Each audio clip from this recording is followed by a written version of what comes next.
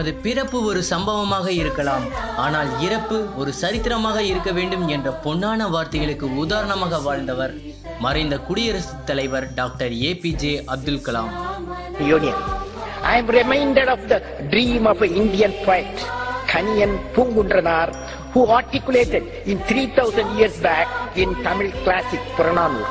He says, Yadum Ure Yavarum Keli, which means I am a world citizen. Every citizen is my own kith and kin. He said 3000 years back. As we say in India, where there is righteousness in the heart, there is beauty in the character. When there is beauty in the character, there is harmony in the home. When there is harmony in the home, there is an order in the nation. When there is order in the nation, there is peace in the world.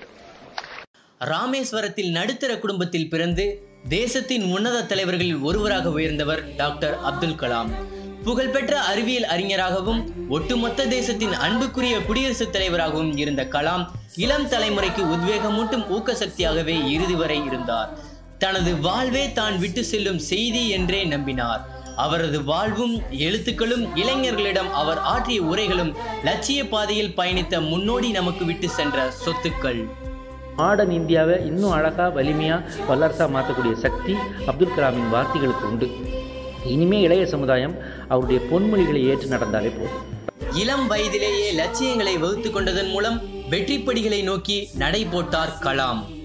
புதுமை புனையும் சிந்தனைகளுக்கு ஒரு தூண்டு சக்தி பிரார்த்தனையில் பிறக்கிறது என்று உறுதியாக நம்பினார். Trichy Saint Joseph கல்லூரியில் இளங்கலை இயற்பியல் பட்டப்படிப்பை முடித்த பின்னர் வானூர்தி பொறியியல் படிக்க வேண்டும் என்று முயற்சியில் தீவிரமாக இறங்கினார். MIDயில் வானூர்தி பொறியியல் படிப்பை முடித்தவுடன் TRDOவில் பணிபுரிய வாய்ப்பு கிடைத்தது. 3 ஆண்டுகள் வெற்றிகரமாக பணிபுரிந்த அப்துல் கலாமுக்கு ஏரோநாட்டிக்கல் டெவலப்மெண்ட் எஸ்டாப்ளிஷ்மெண்டிடமிருந்து அழைப்பு வந்தது. அதில் பணிபுரிந்து கொண்டிருந்த சமயத்தில் இஸ்ரோவில் பணிபுரியும் வாய்ப்பும் அவரை தேடி வந்தது. இப்படி அவரது கடும் முயற்சிகளுக்கு பலன் கிடைக்க தொடங்கியது. இந்திய விண்வெளி திட்டத்தின் தந்தை என்று அழைக்கப்படும் விக்ரம் சாராபாயின் அன்புக்கு பாத்திரமானவர். இஸ்ரோவில் பணிபுரிந்த காலகட்டத்தில் அமெரிக்க விண்வெளி ஆய்வு மையமான நாசாவில் பயிற்சி பெறும் வாய்ப்பும் அவருக்கு கிடைத்தது. தென்கோடி ராமேஸ்வரத்தில் பிறந்த கலாமின் புகழ் வடகோடி டெல்லியின் அதிகார வாசல் வரை பரவி நிற்கிறது. SLV-3 என்ற செயற்கைக்கோள் ஏவு வாகனத்தை உருவாக்கியதில் தொடங்கி ஏவுகணைகளையும் வடிவமைத்து தயாரித்து இந்தியாவின் ஏவுகணை மனிதர் என்ற ஏற்றத்தையும் பெற்றார். அணுசக்தி துறைக்கும் பாதுகாப்பு ஆராய்ச்சி வளர்ச்சி அமைப்புக்கும் இணக்கமான பாலமாக இருந்தார். விண்வெளி ஏவு ஊர்தி தயாரிப்பு, அணுகுண்டு வெடிப்பு, ஆயுத சாலைகள் அமைப்பு என்று அனைத்திலும் முத்திரை பதித்தார். ஊனமுற்ற குழந்தைகள் வழியில்லாமல் நடக்க தாங்கு கட்டைகளை தயாரித்து தந்த போதுதான் பெரிதும் மகிழ்ந்ததாக கூறினார். ஒரு மாணவர் தினம்னு வந்ததுன்னா அது கலாம் சாருடைய பிறந்த நாளான அக்டோபர் 15 இருந்தால் நல்லா இருக்கும். அதை தமிழக அரசு அதை அறிவித்தால் மிகப்பெரிய கௌரவம் தமிழ்நாட்டுக்கும் தமிழ்நாட்டு மக்களுக்கும். 1980 அப்துல் கலாமின் தலைமையில் ரோகிணி செயற்கைக்கோளை விண்ணில் வெற்றிகரமாக ஏவப்பட்டது ஒரு குறிப்பிடத்தக்க சாதனை.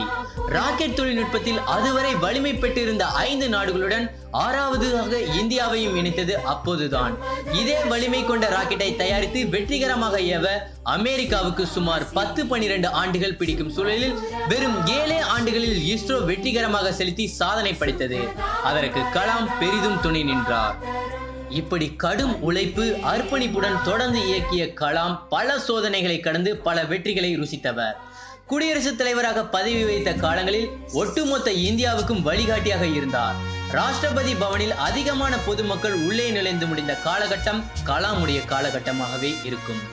பெரும்பகுதி விருந்தினர்கள் குழந்தைகளும் மாணவர்கள் தான். அவரை சந்தித்து வந்த பலர் அவருடன் தொடர்பில் இருந்த முடிந்தது. அவருடன் தொலைபேசியில் பேச முடிந்தது. மின்னஞ்சல் அனுப்பினால் பதில் பெற முடிந்தது. அவருக்கு கடிதம் எழுதினால் நிச்சயம் பதில் வரும். பிரம்மச்சாரியாக வாழ்ந்தவர். ஆனால் இந்தியாவே அவரது குடும்பம். செல்வம் எதையும் அவர் சேர்த்து வைக்கவில்லை.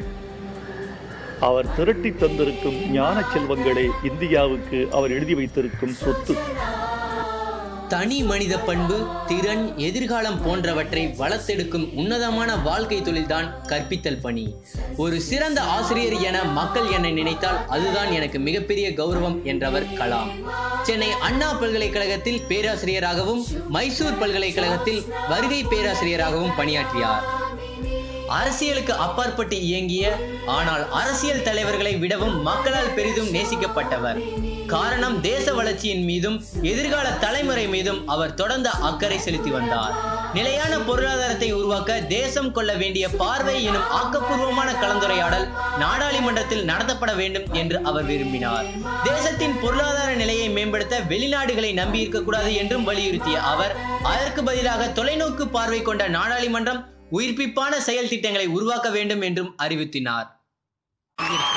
கனவு என்பது ஒருத்தனை தூங்க விடாதல் தவிர்ப்பதுதான் கனவு.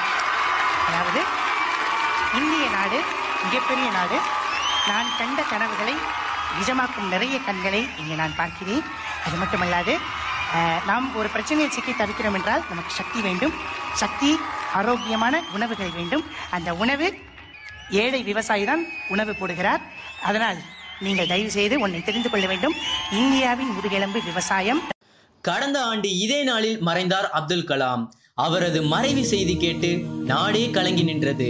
அவரது இறுதி சடங்கில் லட்சக்கணக்கானோர் கலந்து கொண்டனர், கண்ணீர் அஞ்சலி செலுத்தினர். அவர்களில் பெரும்பாலானோர் இளைஞர்களும் மாணவர்களும் தான். இறுதி வரை இளம் தலைமுறையினருக்கு ஊக்கம் தரும் சக்தியாகவே இருந்தார் கலாம்.